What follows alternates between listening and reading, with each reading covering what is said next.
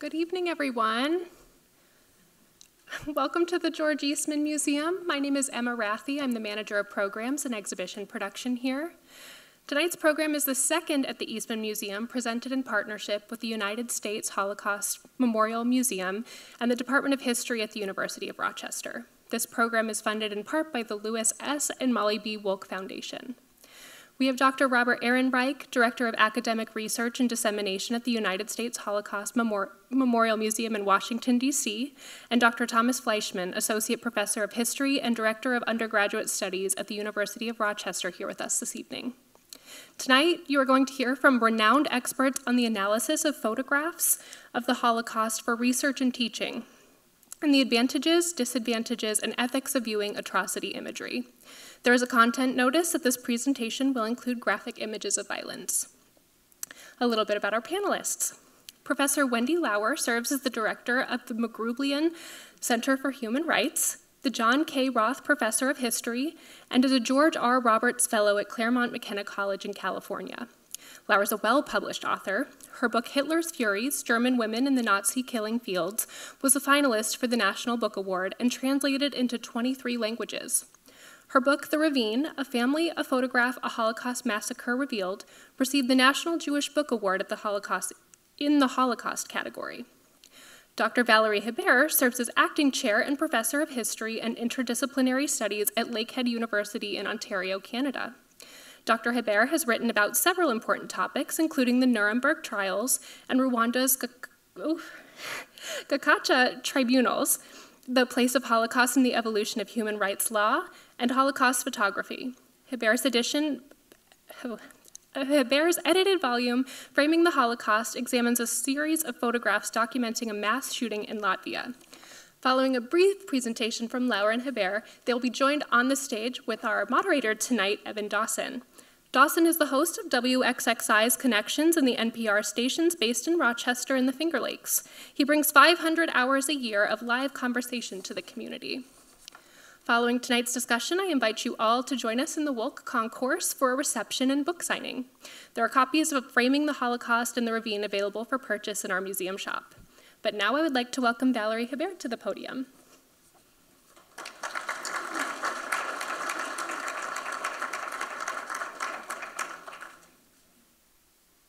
Good evening, everyone. I'm delighted to be here. Wendy and I have had such a warm welcome here by the George Eastman Museum, Emma and Eliza, and speaking with curators. It's been just such a wonderful experience, and I'm so glad to be part of it. We've gathered tonight to think about how atrocity images help us to understand traumatic history, particularly the history of the Holocaust. Now, quite apart from the harrowing things that these photographs depict, images as a source for knowledge are a challenging medium. Why? Because photographs keep secrets. This seems like a counterintuitive claim, since all the content that an image possesses is right there in the frame for anyone to see. Photographs reflect our world in a recognizable way. They transmit information without the abstraction or intervention of language. They need no translation. What we see once was, therefore they seem an irrefutable, unmistakable kind of evidence. If only it were that simple. It's true that photographs speak no language, but the other side of this coin is that they are mute. They don't reveal the context of their creation, the identity of the photographer, nor do they name the person, place, time, or event that they show. And even when we can reconstruct much about this or that photograph's provenance, the image's meaning shifts and flips in relation to its origins and the subject positions of subsequent viewers. I recently published a collection of essays about a series of photographs that document a mass shooting that took place in December 1941 on a beach at a place called Škeda in Latvia. Their German police and their Latvian collaborators murdered 2,749 Jews, mainly women and children. One of the German shooters, we don't know precisely who, took 12 photographs on the first day of this 3-day massacre. His images chronicle the sequential steps. And a superficial reading of these images suggests that they are process photographs, documenting key aspects of a well-organized operation. We see a group of people that has been brought to a holding area at the beach. We see people undressing. We see smaller groups being walked to the shooting site. We see them lined up facing the sea, their backs to the gunman, with a mass grave separating them. We see bodies lying dead.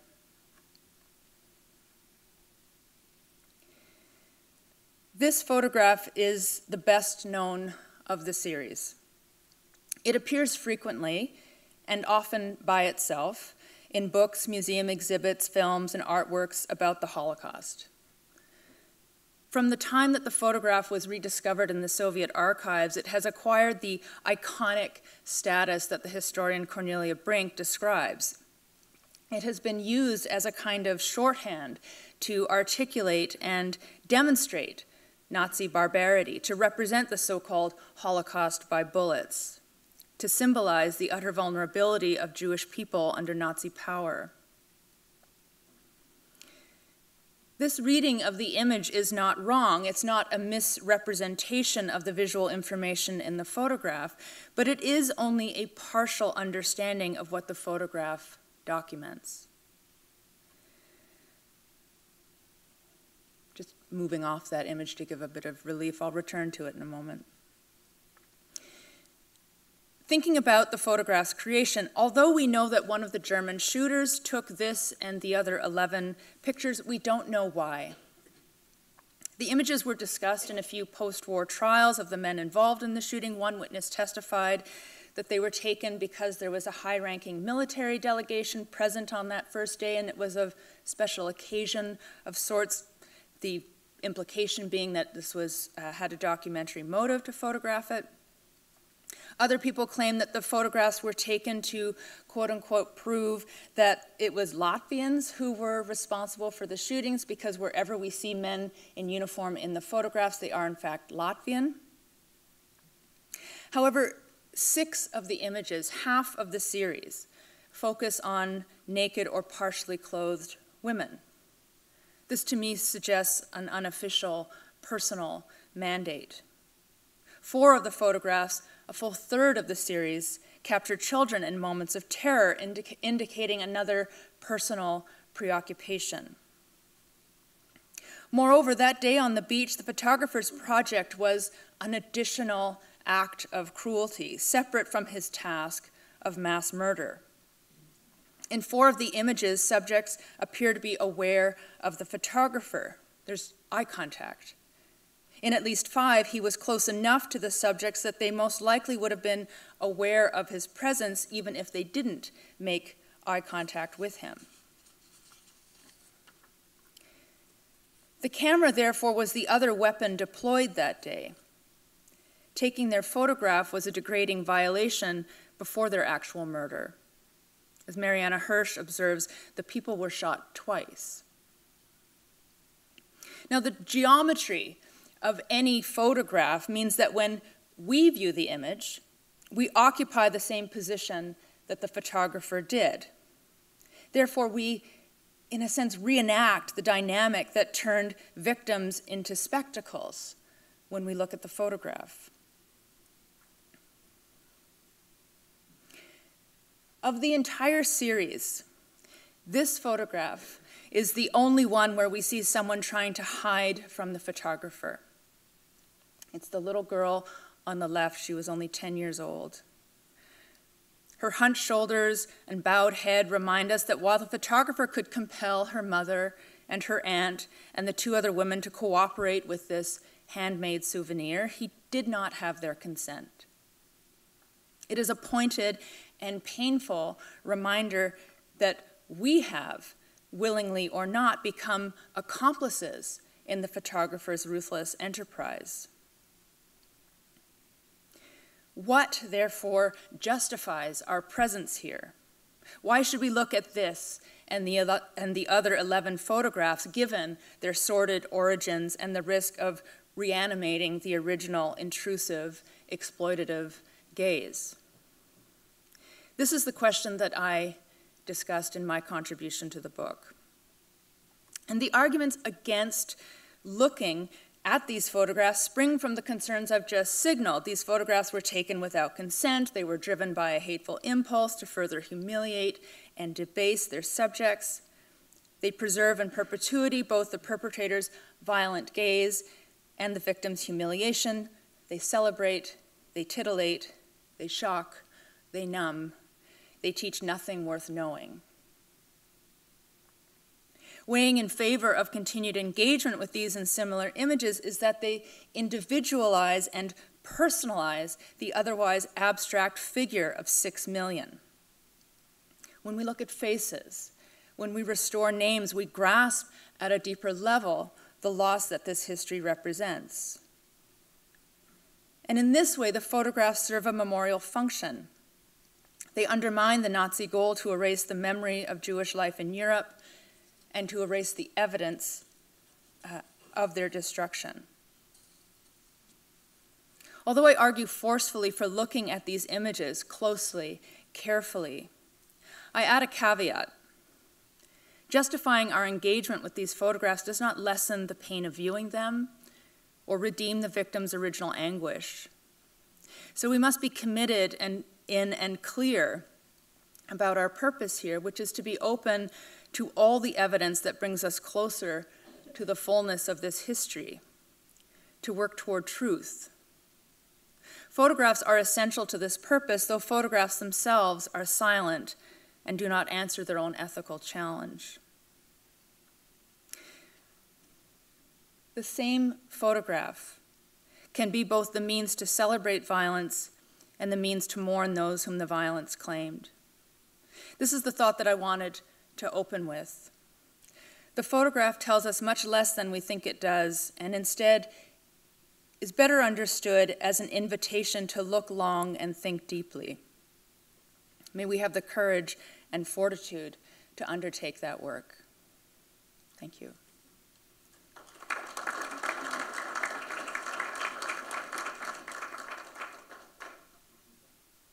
Thank you, Valerie, and thank you all for joining us tonight, and thank you to the Eastman Museum for a glorious day in the archives, in the collections, going through the house of George Eastman. This is just a gem, as you call it, of an institution, and for all of you who live in Rochester, congratulations.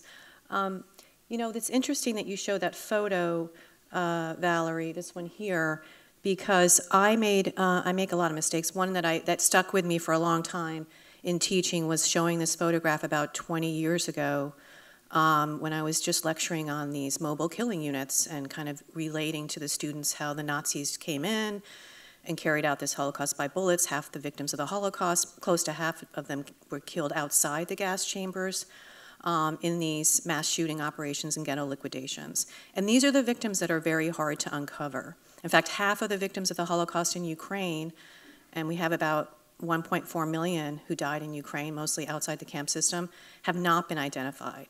So photos like this, when we come across them, and they're very rare, are super important sources for us to delve into to try to reconstruct that history. So we agree as far as the whole motive. But I showed this photograph in my class, and afterwards a Jewish student came up to me and said, "Professor Lower, that could be my grandmother.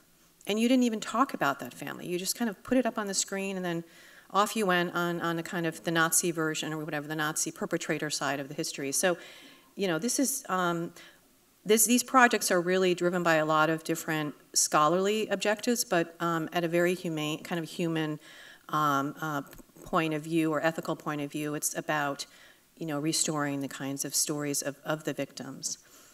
So my story, this is another rather disturbing image. This is actually, I'm going to show you an image that came to my attention in 2009 as the basis of this book.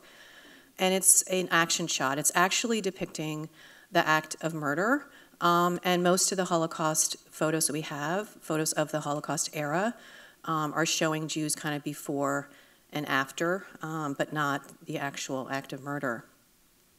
So this photograph came to my attention at the Holocaust Museum in 2009, and it was brought to me from two Prague journalists who had found it in the archives in Prague. It had not seen the light of day, and they were trying to figure out the who, what, where, when, reconstruct the history of this photograph. And they brought to me very key pieces of information that kind of launched me in this kind of research journey. Number one, I had the date, October 13th, 1941. I had the location, which is Mariupol, Ukraine, not Mariupol, 20 Days of Mariupol, the film, but a shtetl actually 100 miles west of Kiev in the historic lands of the Pale of Settlement. And I had the name of the photographer. I actually had a testimony from the photographer. He was interrogated 3 times about his photos that he took, these incriminating photos.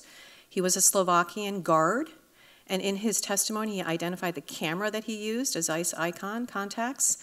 So I had that, the material piece of it. I had the very basic kind of information so that I could start to dig deeper. So what are we seeing in this photograph? Well, again, about perspective. I saw these shoes in the foreground. I was at the Holocaust Memorial Museum. Down below me, a few floors, were shoes that had been brought from the Auschwitz-Birkenau State Museum. It's a very important metaphor for the absence of presence, the presence of absence, the individuality of the victims, the loss. And here they are in the foreground. And in the shoes, if you can zoom in and zoom out and see them, you can see bullet casings and kind of scraps of paper and start to piece together the story. It's taken in broad daylight, which is consistent with these mass shootings in the lands of the former Soviet Union.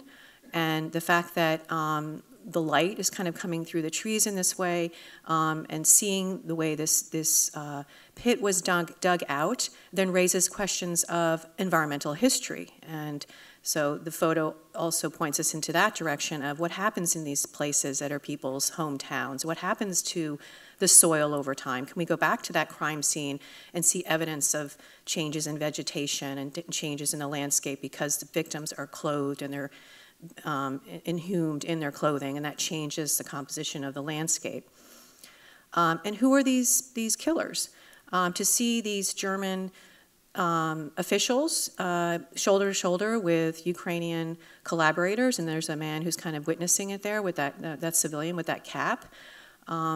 This smoke here, as I said, this is an action shot, and so we have this reality of the ballistics of what's happening here as far as the hovering of the smoke and the halo effect, which indicates that there were prior victims, and that's why the smoke is there.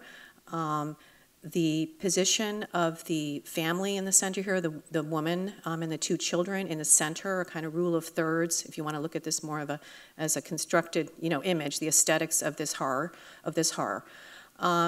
It's pornographic, the positioning of this woman and the guns, and that's another added layer of the obscenity of this. And here in the full image, you can see the Ukrainian man in the back. He's doing the firing. He has kind of a grimace in his face and the way he's positioned. And then I started to study in this image of collaboration the uniforms and try to figure out what is this German unit, and what are the markings on the uniform, and similarly, why are these Ukrainians wearing Soviet coats and they have these armbands, and what kinds of guns are they using? So it's taking this image and picking it apart and trying to really drill down and get down to the facts of what's happening. But the benefit, of course, was having the photographer's testimony, right? And your image, that's one of the missing pieces. And then you can try to understand why he was there and what motivated him to take the picture. And to my delight, actually, because I assumed that anyone with that model camera, which was patented in the early, I think 25, and then the second one was in 33. And this was the age of the camera craze. I don't need to tell people here at the Eastman Museum, but I also kind of explored the history of the development of these cameras and when they hit the consumer market and why would he have access to this camera, and he was a hobby photographer. So the photographer's name, this is his Slovakian testimony, Slovakian photographer, Ukrainian collaborator, policeman, German officials. This is part of the occupation. When the Nazis rolled into the Soviet Union and invaded the Soviet Union in the summer of 1941, it was a Axis kind of combined effort. At this moment, historically, Hitler was speaking with his Croatian ally, for instance, and saying he does not want any Jewish family to remain on the continent of Europe. He said that if you don't kill the entire family, then the offspring will rise up and avenge, the murders of their relatives, and this had to be final. So it's a crystallizing moment in Nazi decision-making as far as what they called the final solution. And so this Slovakian guard, this is Lubomir Skrovina, here he is with his camera, which he donated to the Museum for the History of Jews in Bratislava shortly before he died in 2005. So he was the company's scribe, and so he had that camera, and he was told to go check out what was going on. He overheard the shooting and the noise. And it was actually not a kind of active collaboration as such. He was taking it because he was resisting. He was taking it because it was his enough moment, his turning point at 25 years old. He didn't sign up for this war. He didn't want to be in it. He was apolitical. He was disgusted by the atrocities. And so he took the picture so that when he went back to Bratislava, he was going to show it to the Jewish community and say, this is what's going to happen to you when you are called up for this deportation. Don't go. And he ended up hiding a Jewish family in his attic and helping with the resistance movement in Banska Bystrica. So, until you do that research, there are a lot of kind of assumptions that can be, that one can, and a certain bias, right, that you have to test. And it's just an illustration I wanted to show you of this kind of culture of photography during the war. The Holocaust is the most visually documented genocide we have on record. And in closing, the family unit is a part of the story of not only the centerpiece of that image, but how we reconstruct the history, how the Nazis conceived of it kind of genealogically, root and branch genocide. And in the memorial culture, this is a Yad Vashem page of testimony as I searched for the family on the chapter, The Missing. I was never able to, with 100% certainty, identify that family in the photo. As you can see, it's very difficult because of you can't see their faces, and maybe there's that little boy. But this was really as close as I got. And this was a family that was killed on that day. There's an empty space in the middle because the grandmother had already passed. But this photo was taken in the summer of 1941. This is how this family that was massacred in Mariupol, Ukraine on October 13th, 1941, how they wanted to be remembered. And so I just wanted to end with that photo.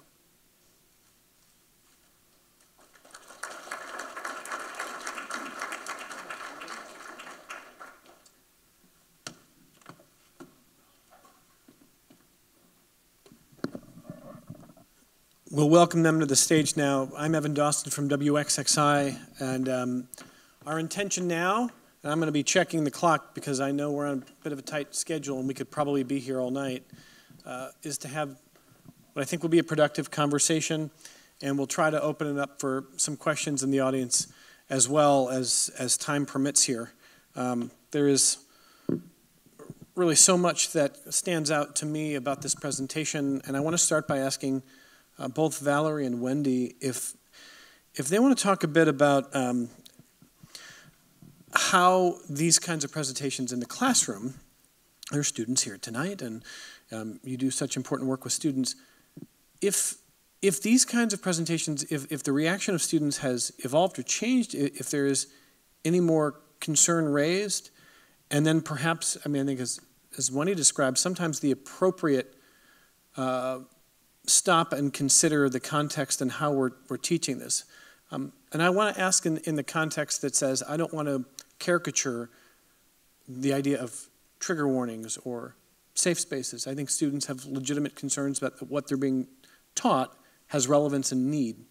But both of you feel that there is relevance and very much a need to see these images and to learn about them in context. So I want to start by asking if you have noticed any difference in how students are responding and how you work with them to make sure that they understand these images are vital to see, as hard as it is.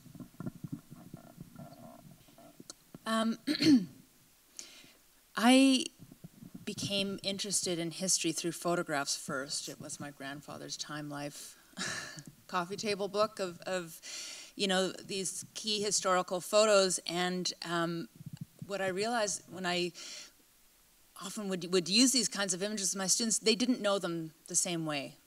And so they had no preconceived ideas around, the relationship between photography and history.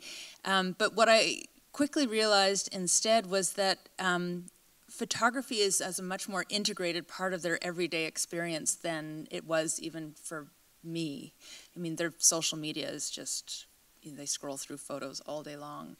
And students, they are interested in contemporary questions and contemporary events, and I think of, some of our recent, the Black Lives Matter movement having been begun before George Floyd, but it was that footage that really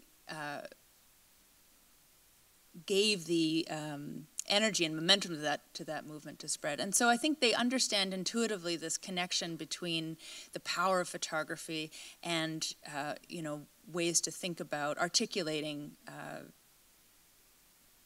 contemporary questions.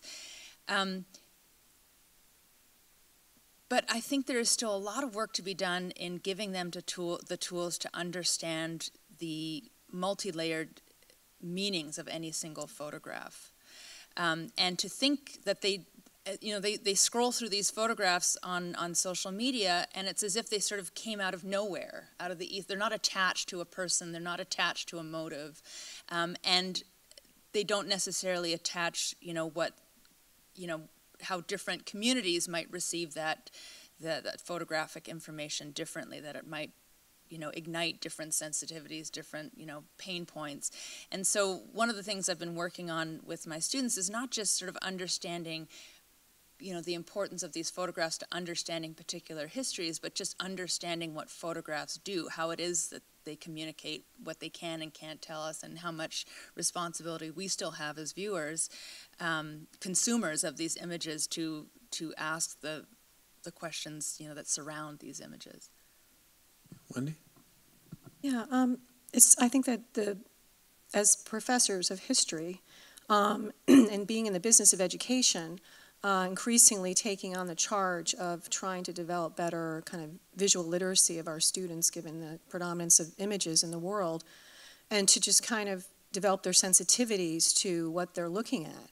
And so I get into kind of exercises with them where they find an atrocity photograph from any major human rights violation and try to figure out all these questions and analyze it like a primary source document, and understand that there's bias as far as the photographer. There are compositional elements, there's perspective, there's motion in the picture, there's directional motion in the picture, and pick apart, it's potentially cropped, is it the full picture?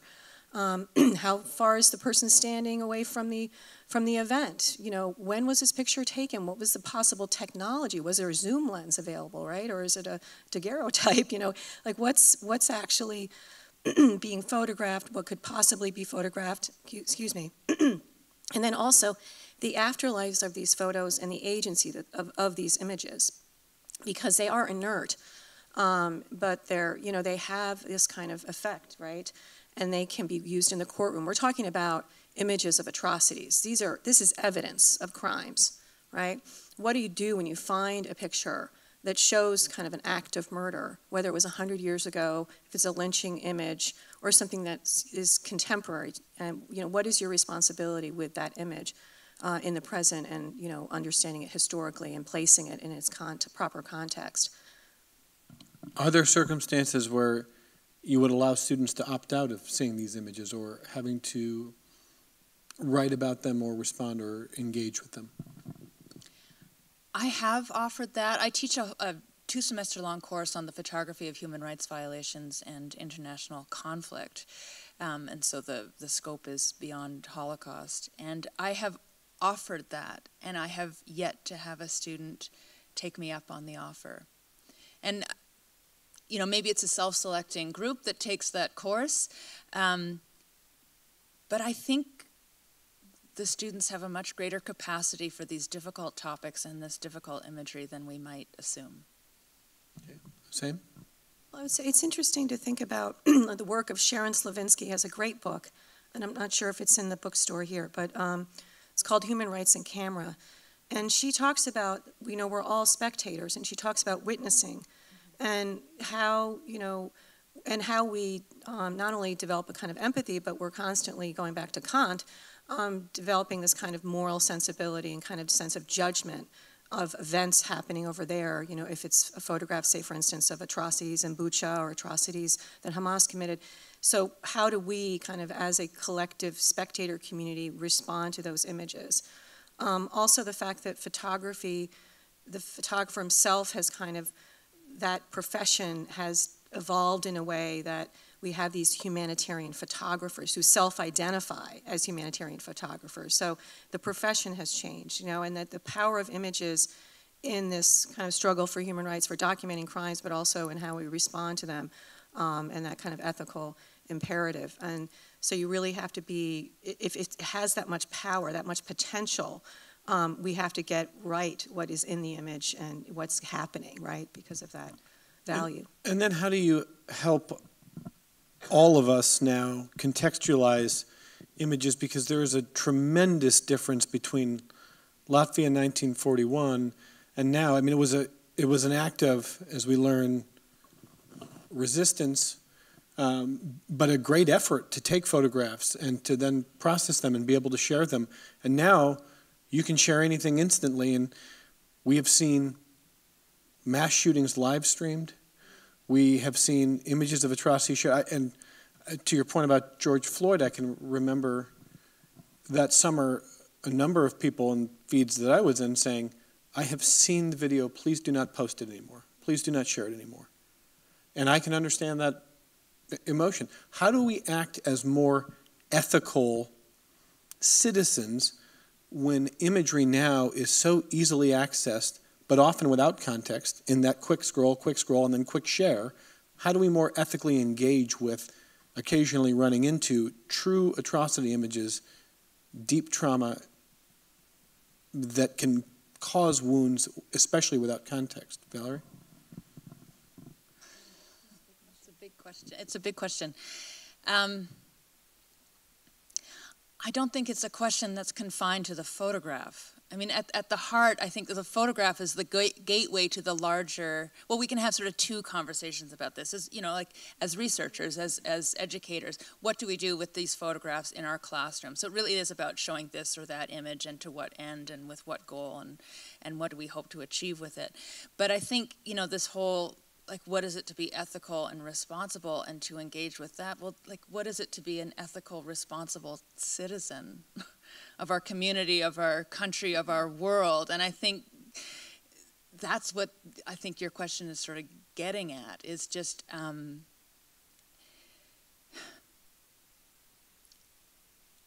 is there a measure for that? Like, is there a how-to try and understand an issue deeply and in its complexity? I think, like the exercise of understanding what a photograph can tell us models that kind of complex thinking, that looking at it from many angles, trying to understand the motives of the photographer, the experience of the subject, the positionality of the viewer.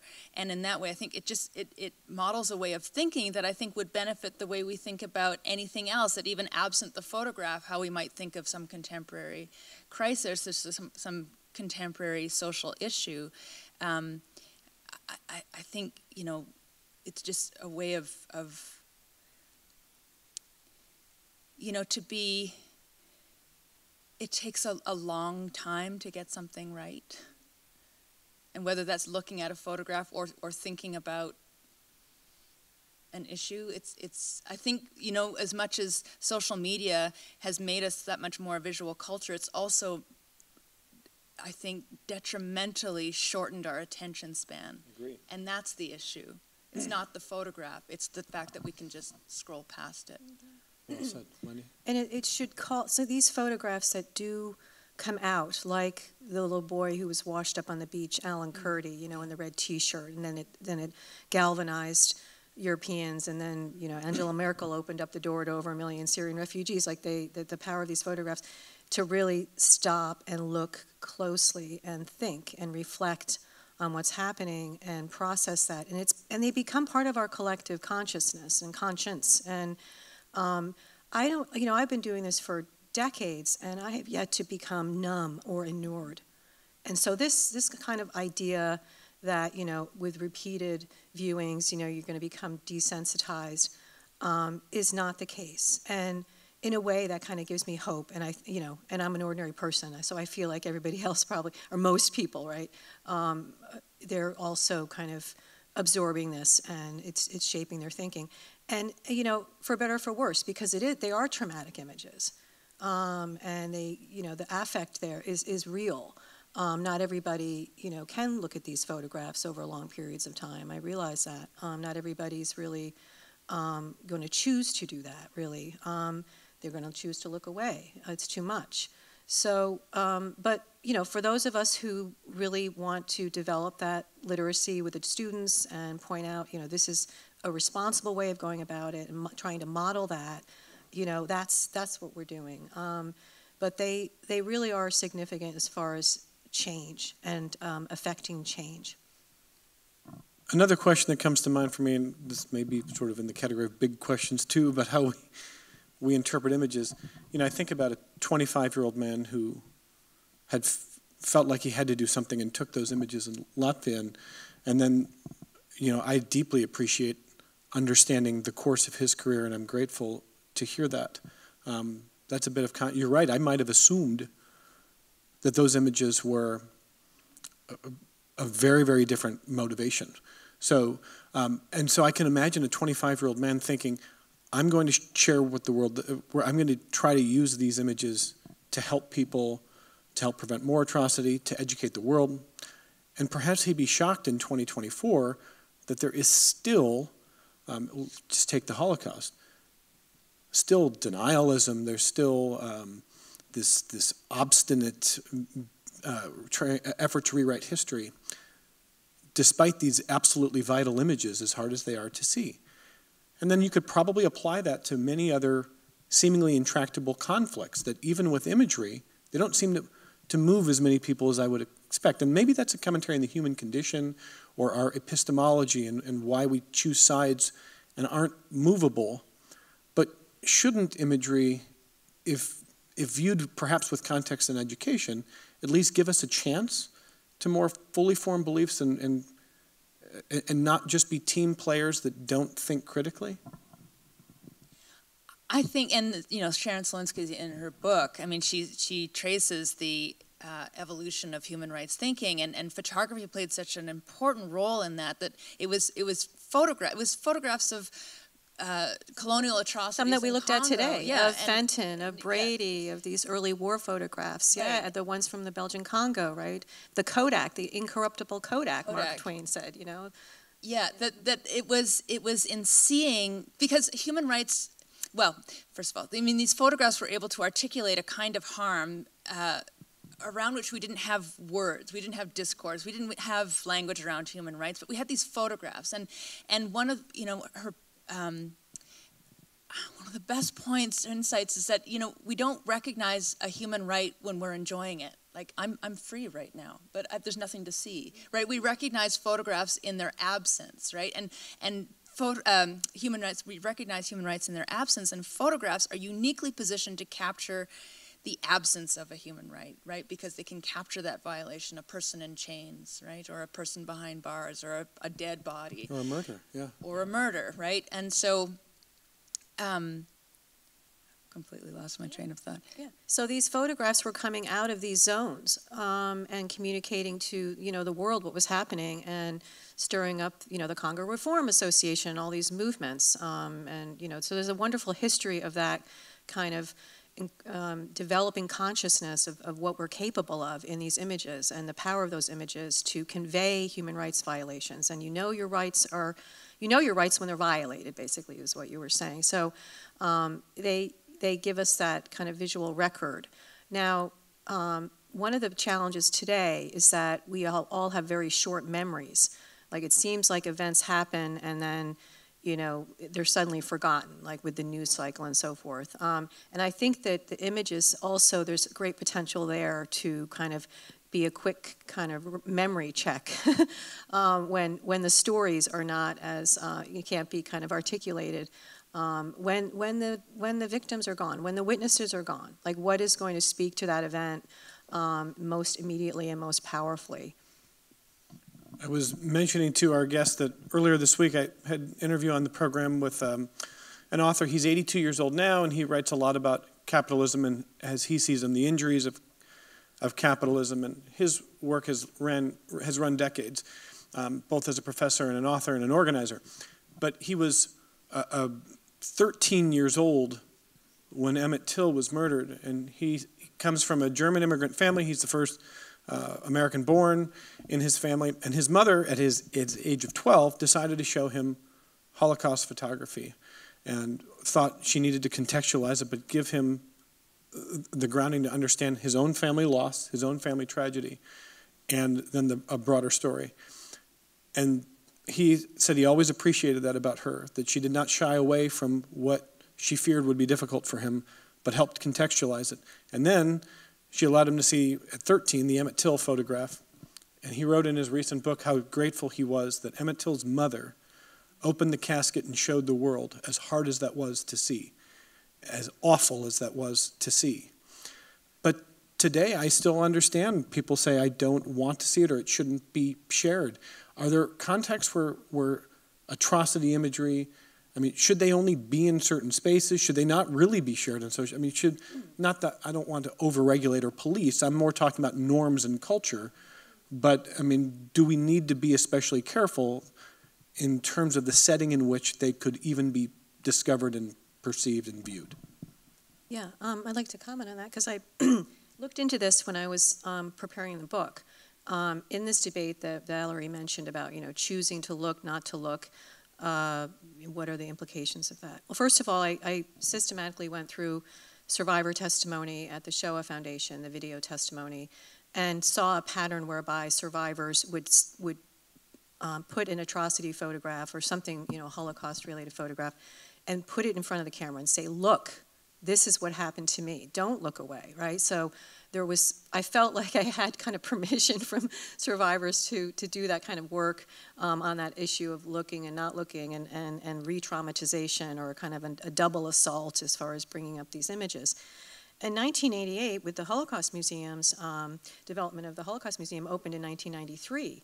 So you can imagine, most of the exhibit in Washington, D.C. is photography, blown-up photography, liberation photos of corpses, And so in 1988, when scholars and museologists deliberated the visual content of the USHMM exhibits, they explored the question of explicit imagery, including the pornography of murder, nudity, and violence in a museum. I'm quoting from an internal document from the museum's archives.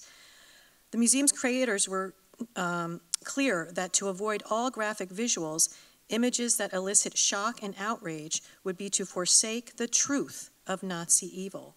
They did not want to display victims in a way that would further humiliate them or embarrass their families and descendants or encourage voyeurism. They feared that images of sexual violence and nude corpses might excite erotic fantasies.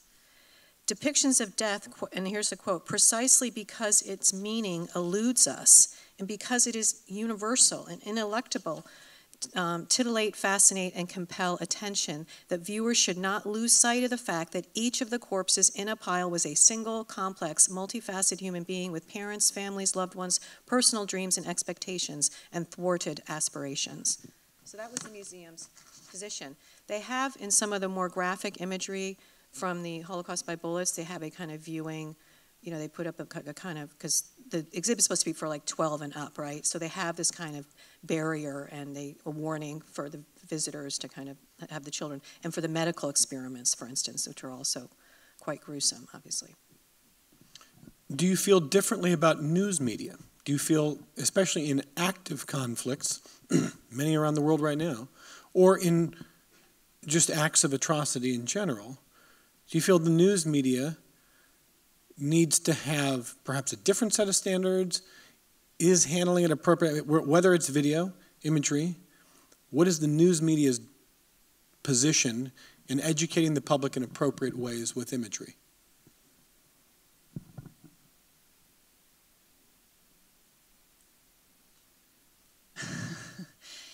It's another big question. You know, for the longest time in my own classroom, I didn't show images of dead bodies. I just thought, that's a line I don't want to cross. Like, to what end? And in fact, it was sort of my own ambivalence around that. Like, well, but, and I was selective. You know, I taught Holocaust courses, and I didn't show dead Jewish bodies, but I showed World War I photos of men in trenches, or, you know, bombing victims from World War II, and I thought, why am I drawing this line? And it was really that own sort of my own working through that led me to write this book and really think through those ethical questions. And it does come back to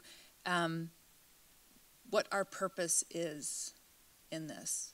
Are we looking at this for the shock, right? For this sensation, is the newspaper publishing this because they want to sell more editions than their competitor?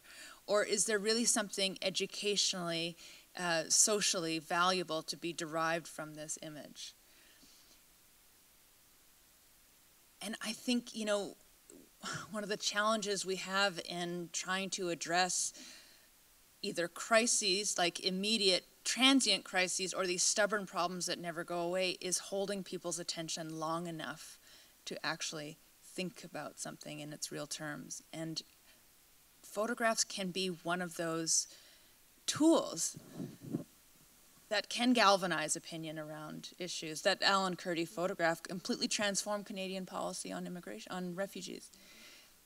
Will every photograph achieve that? No. But I think part of having a vibrant culture that is sensitive to a political culture and a social culture that is sensitive to these issues, and is actually thinking about trying to make progress on them, is being open to these really uncomfortable images that shine a light on the lived experience of this, that takes it out of the abstract and makes it something that we can connect. I mean, it's the whole foundation of Slowinski's book, this, you know, that there is a species solidarity that is built up when we meaningfully engage with the experience of another person, and a photograph is the means by which we can do that most effectively. You want to add anything there, Wendy? No, I would just comment that, and I was reminded of this today during the exhibit of the Hays Code. I mean, we did have a history of censorship, right, in film and whatnot. And I think that a lot of it was also there were norms and kind of conventions and etiquette, kind of unspoken, about what would be appropriate on the nightly news. You know, what would Walter Cronkite put up, or like, and what was that viewing experience at that time, or the ratings that we have, the rating system. So there's always been this history in the modern age of visual kind of experience of trying to kind of regulate and censor, and now all bets are, I mean, it's completely, the cat's out of the bag, right? I mean, there's no way to control this. And I guess the other question would be, or the other issue would be, what are the mechanisms in which we view these? Are they these small handheld devices? Are they on the big screen? Are they in your living room? And to think a little bit more about the dissemination of these images, and what that might do to these stories, the disappearance of these stories that are behind them. Yeah, certainly. I mean, I don't think it's all that healthy that the scrolling nature of our tech culture now, I don't think that equips us very well, number one, emotionally, number two, to contextualize imagery. I don't think that's a very healthy development, and there's not a fix for that other than deciding sort of as a culture that we're not going to do it that way. I've been in newsrooms that have debated about, do we show this video? Do we show this image? You know, a person has died or is dying. And I understand Wendy's point. I mean, the cat's out of the bag. I mean, if the news media had not published the George Floyd video, it would have been out there.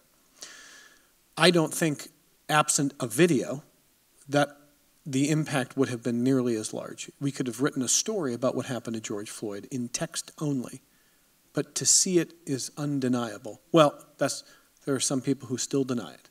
There are some people who still deny a lot of things, but not for most. I mean, it was absolutely powerful and necessary, and I think it's healthy for newsrooms to have debate. I've been in them where that debate is happening, and I don't think there's, you know, to Valerie's point, these are big questions. There's not easy, you know, sort of quick, cogent answers. I do think they require reflection, and I think that is healthy. I'm wondering if anyone in the audience wants to, before we close, jump in with any questions, feel free to put a hand up, and we can certainly take a question or a comment if you do. And absent that for now, I just wanted to ask one more question myself, which is, you've educated this evening about the value of also learning about the photographer, the person behind a lens. And I would just ask you both to maybe talk a little bit more about that and why that matters and how that helps us as sometimes consumers of images to learn a little bit more about a story, if we could. I think it's not just important to think about the photographer, but to think about the process of photography, and particularly for these historical events that Wendy and I study. And again, it's sort of, in the current moment, I talk to my students, they take pictures with their camera, right? It's such a vanishingly cheap, way to photograph something. They don't have to do any work. There's barely any decision making involved, and so. But we look at these historical photographs and we think about these men at that time, particularly in wartime. This film was an incredibly scarce commodity, and the decisions involved in taking any single photograph, focusing, accounting for light, just aiming where the camera, what they were to photograph, the work of trying to get prints made, and all this when they themselves were under prohibitions that forbade this kind of imagery being made. And so it speaks volumes to the strength of their desire to take these kinds of photographs. Like the series of 12 from Latvia. He had only those 12 frames. It was a full day of shooting, and he very deliberately chose 12 moments. Nothing about those images is accidental or random or arbitrary. And so simply trying to reconcile with the intention that's built behind these photographs tells us so much about the importance of that image to him, and that informs in such an important way, how it is that we receive that. Wendy? Well, like any author, there's, motive, there's a bias. My photographer, Ravine, that was an act of resistance.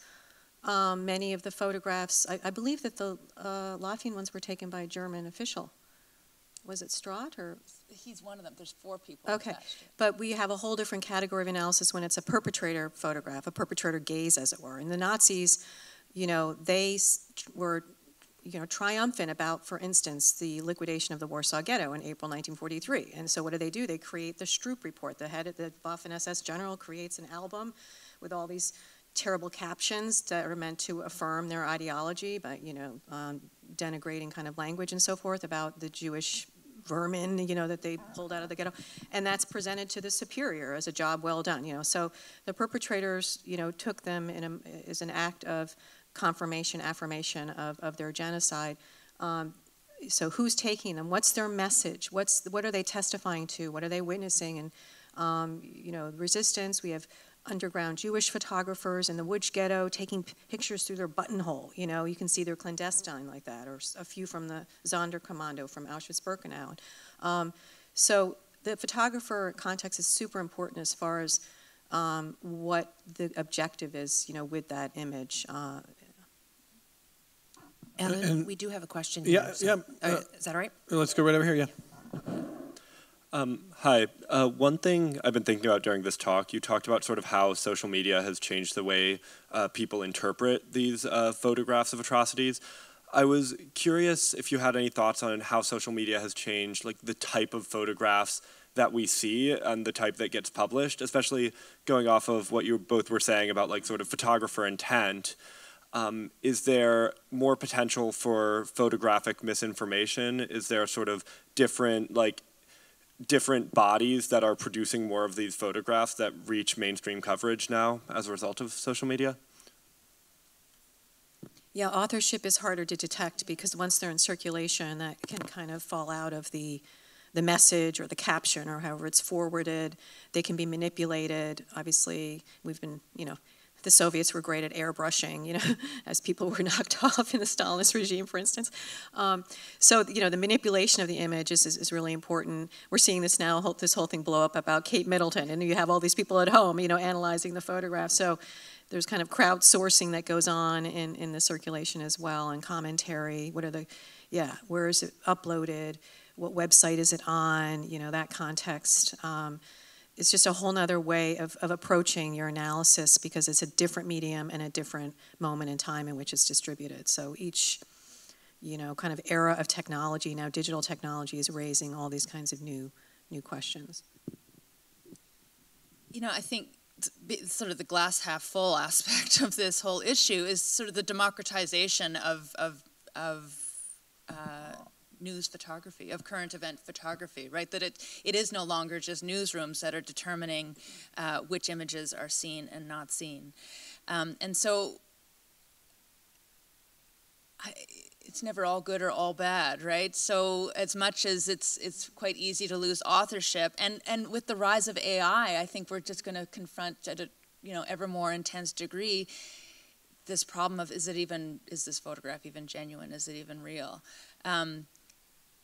But along with that has been just the availability of these images, how rapidly shared they can be, and that people on the scene, everybody has a camera on them now, right? And so the chance, the opportunity to take what can be a very meaningful image later is that much more broadly shared. And so along with the challenges come also the potential advantages. The fact now that the main device for photographing is the phone, and we were talking today with one of the curators, and so we have this mechanism where you can actually film and then watch the film at the same time. Not like the old days when you took the picture with one apparatus and then you saw it in another medium. And so it's a really incredibly, powerful device, and it makes everybody a potential witness to something, right? So like ordinary citizens now can be that humanitarian photographer, can take up that kind of charge of, I'm going to document this and share it with the world, and maybe that will set things straight if they can get out of that situation, because we're talking about violent contexts, right? So those people taking those photographs maybe aren't embedded journalists who have some security, but they're actually in the midst of the event. And just building on Valerie's point about the positive negative, I read there's a conservative columnist that I read pretty regularly, and he wrote about 5 years ago and said, until the advent of everyone having a camera and just the ubiquity of the camera and how often we see these controversial events between police and citizenry, he said, I was more inclined to think that every police report was probably correct. And he said, I don't feel that way anymore. And that has been one of the changes. So, and in his view, that was a positive. He just felt like he's seeing the world a little bit more clearly. On the negative side, I've been thinking a lot about authoritarianism, and authoritarians are buoyed by nihilism and by making populations think that there's not really any real truth, that nothing really matters, that there are no real experts or authorities to trust, and therefore, put everything in that vessel. Putin's very good at that, but he's not alone, of course. And the more AI convinces us to think that we shouldn't trust anything, which is a natural impulse, the more authoritarians could be buoyed by that, and I'm deeply concerned about that. I think we've got something up there, too. One more question up here. One more. My question was actually about AI, so that's a great segue. How do you think the use of AI doctored or wholly faked and generated images will impact the use of images as primary sources for historical or news research? It's a phenomenal question. I'd like to talk about human intelligence instead of artificial intelligence. I'm more concerned about that, and I would just say that I would never, in the classroom, source anything from AI in that way, and have my students do that, and even put them through the exercise of testing it out. It's too soon right now as far as the way it's, the availability of it, and we haven't worked through the kind of parameters of it. But yeah, at this point, I'm more focused on developing human intelligence.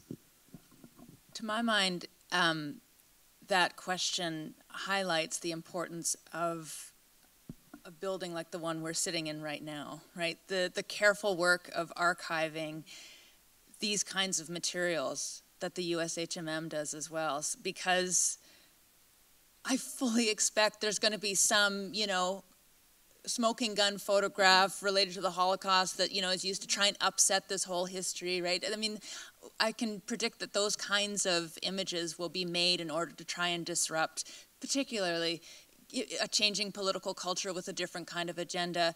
And so this is when we recognize the importance of the careful work of historical documentation and archiving and preserving, and so that there is some kind of trusted record that we can rely on. Yeah, I don't know if technology already does this or will get better at recognizing when an image has been altered using AI. I mean, there's probably tech that can help detect when there's been manipulation, or maybe not. I mean, part of the concern, of course, is when we don't know. And you can ask AI to take photos that we've seen tonight and add a little detail that would cast doubt on any of the points that have made, and AI will do it. And how quickly you would be able to spread that. If you say, look at this historical photograph that they've been talking about the Holocaust, but did you notice this? And it's generated by AI, but it looks very authentic, and then it just spreads, and then certainly the fever swamps would be happy to take it and spread it. I don't have a great answer for that. I'm trying not to be an AI curmudgeon. We have a lot of work to do as a culture to figure out how to not be manipulated and how to not be as vulnerable as I currently feel we are. And I wish there was a better answer from my perspective as a journalist. I am so grateful, I hope you are as well, to the wonderful perspective offered by the guests here. So first, can you offer them a round of applause?